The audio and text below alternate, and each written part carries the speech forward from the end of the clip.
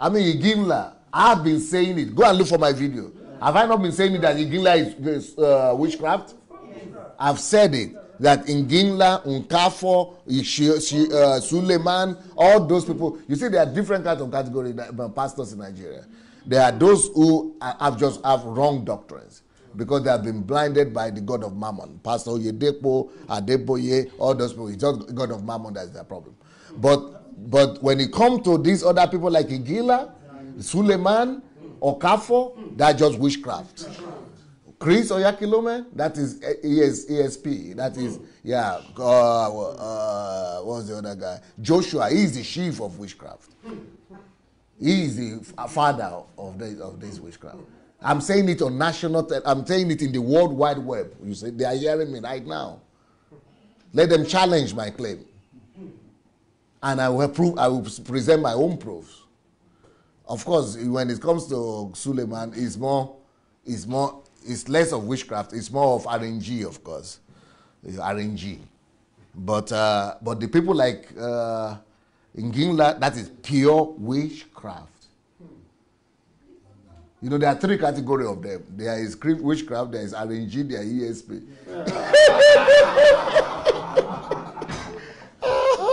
They are all witch doctors, guys.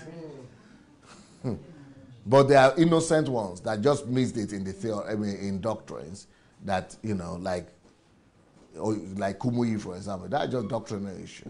No, but they are good people. You know, like Adeboye, personally, I think he's a great man.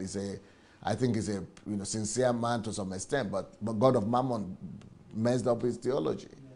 You know, it's God of Mammon that's just blindfolded by people like Oyedepo and people like that. But they had an experience with God at a point, but they missed it because of money and things like that. But this Ngingla guy and people like him, all these new generation people, forget witchcraft.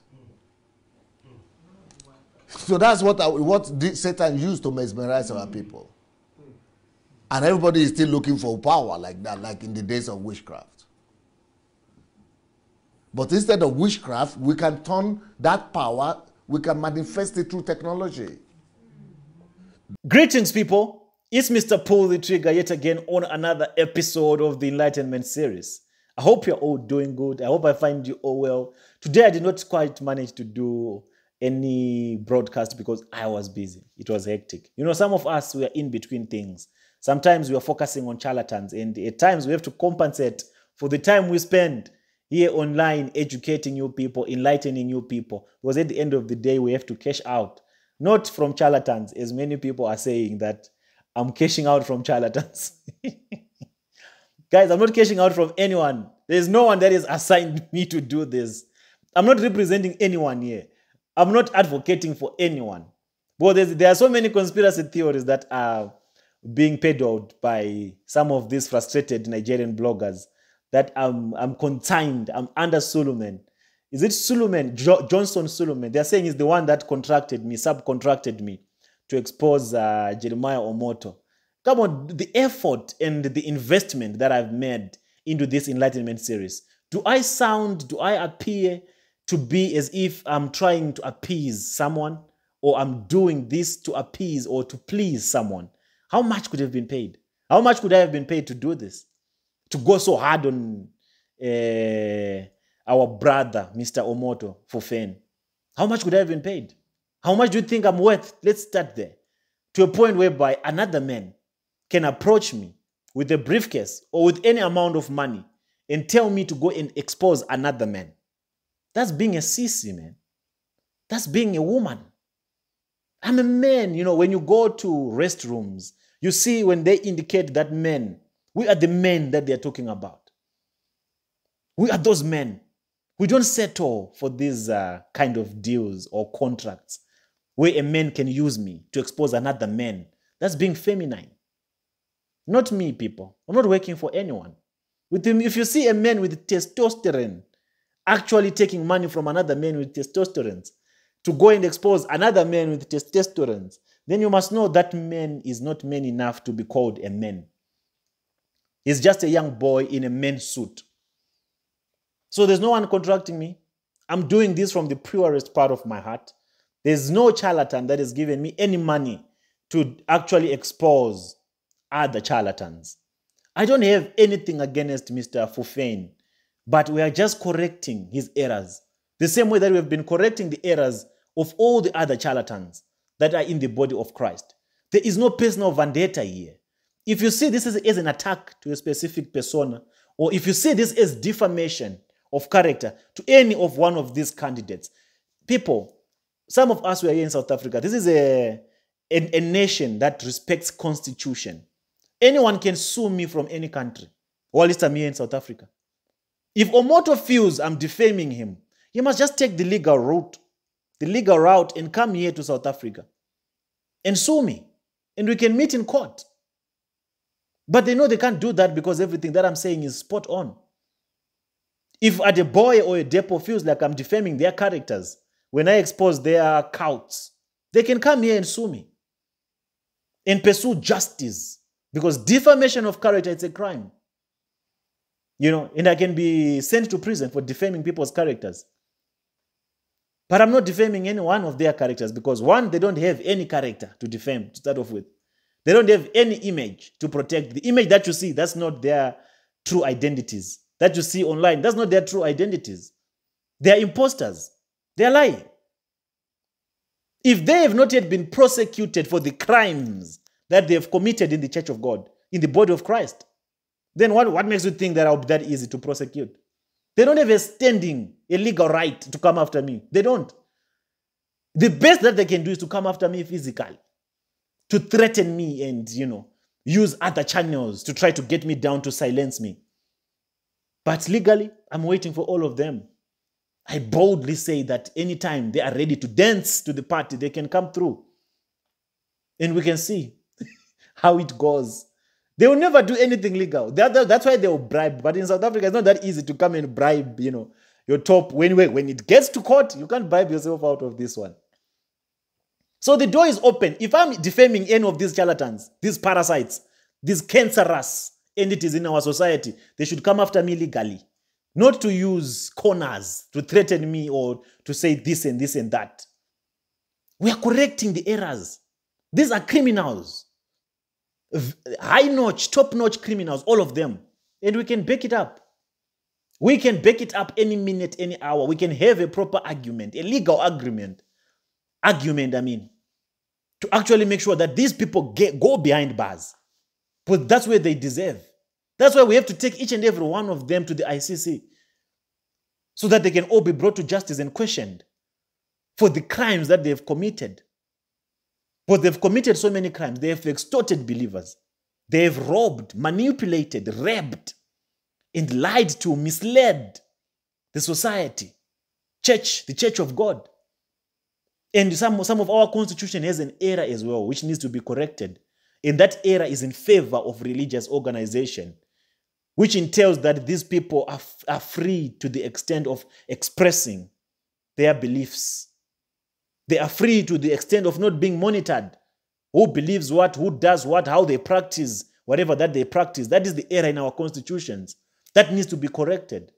That's why we need fresh minds. Because when they actually approved religion and churches was seen as institutions that were going to shape the moral fiber of societies. Churches were meant to actually be institutions where broken people go to and they can be mended. They were meant to reduce the negative effects of societal anarchies.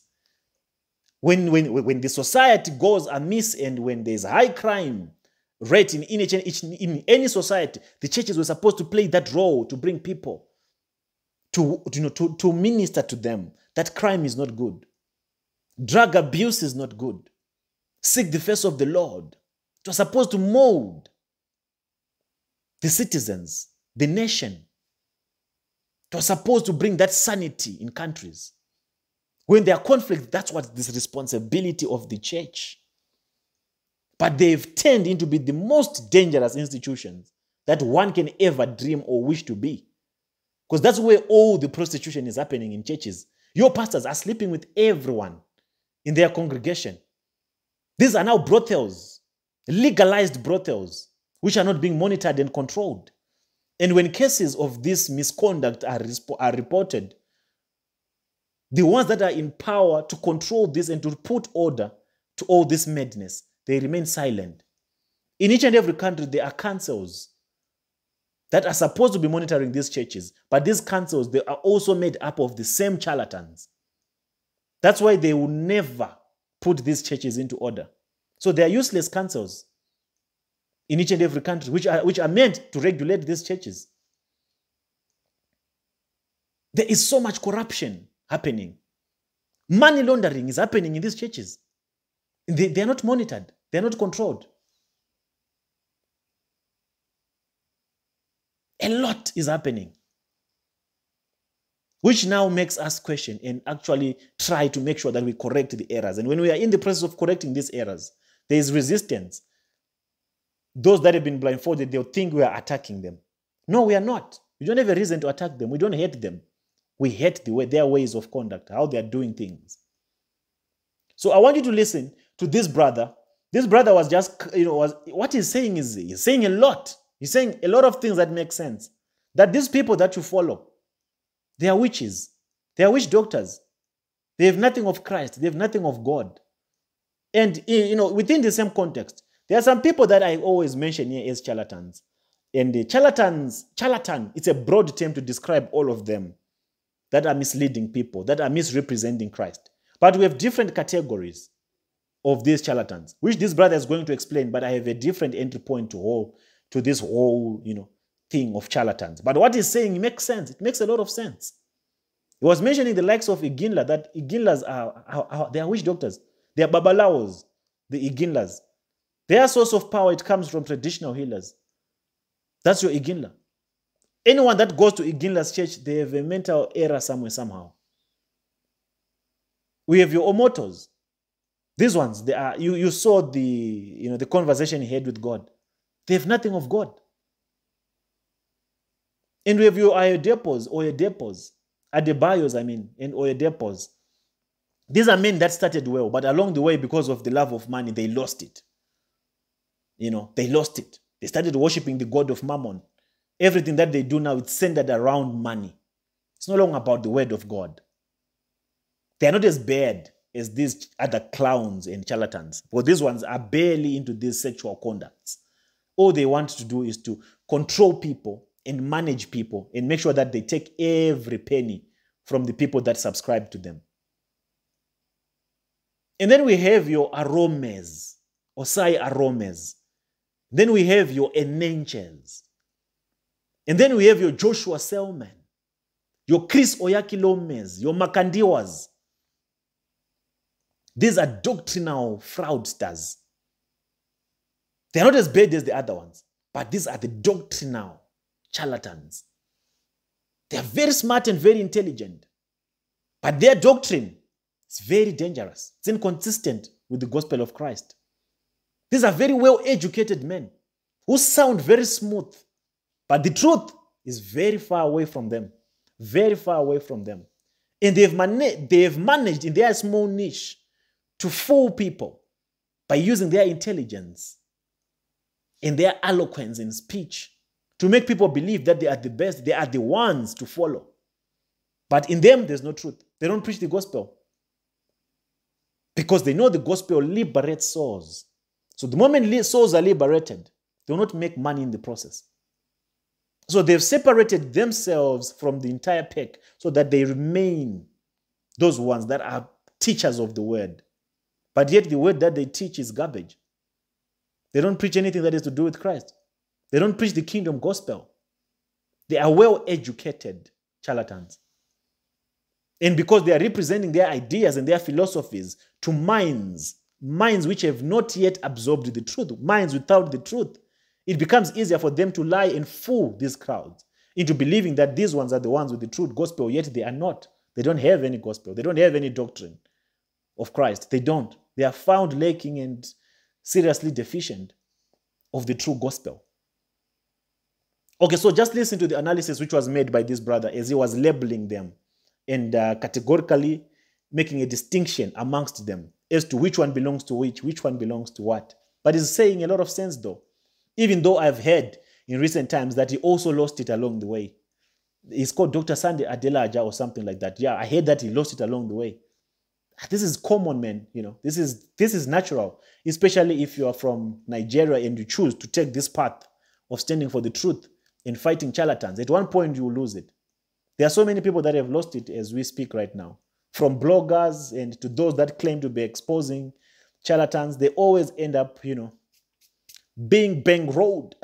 Or they always end up losing it, going sideways and left, right, and center. It's normal. That's the other, you know, thing we need to pull out from the Nigerian spirit, that thing of compromising. It does not mean all Nigerians compromise, but we have those few that take this stand. They always have ulterior motives. But Nigerians are good people, smart people, intelligent, well-educated people, reasonable people. But we have this small, you know, these little moles in this system that we need to get rid of. That's why Mr. Pull the Trigger is here. He might not be from Nigeria, but soon he will become Nigerian by public demand, that is. I think my blood is half Nigerian. Okay, listen to the brother before I waste much of the time. Listen to what he said, and I hope you can relate. So I'm now realizing that I played the video first before I recorded the video that I just posted, that I attached or added to the initial video that you're supposed to be watching right now. So be that as it may, I hope no any inconvenience was caused. So all you have to do now is to like and leave a comment and subscribe. If it's your first time here, I'm Mr. Pull the Trigger, aka Prof X. I'm here to pull triggers on false prophets, and it's our responsibility as a whole to make sure that we come together. Then we fight this cancer called false prophets, because it is a cancer. It really is a cancer that we must fight together. So everybody has to take part. Everybody has to do something. If you can't do anything other than liking, commenting, and sharing this message, then why are you here? Do something. Participate. Don't just be a spectator, because being a spectator will not bring us to justice, will not help us, you know, in deconstructing, in demystifying, and in annihilating this occultic and evil movement of the prophetic. But this movement is not biblical first, and it has brought damage and crisis to the body of Christ, deception, manipulations, extortion, blackmailing. It has all been happening. It's all have been covered in this cold soul movement of the prophetic. There are no prophets in Africa. There are no prophets that we know of as yet. We don't need prophets. We need servants of God that can preach the gospel, servants of God that can uplift and help the community in all aspects of goodness. We don't want these babalao prosperity preachers, because everything that they're saying is not practical. There's nothing that they talk about will ever manifest. They are just liars, a bunch of liars and criminals. So we need to help and change the lives of our African people. And that's where you come in. You share this message. You leave a like, you leave a comment. Let's make sure that we take this movement forward. And it takes you and me to play a role in this whole thing. So till I meet you again on the next episode of the Enlightenment series, this is Mr. Pull the Trigger. I'm out.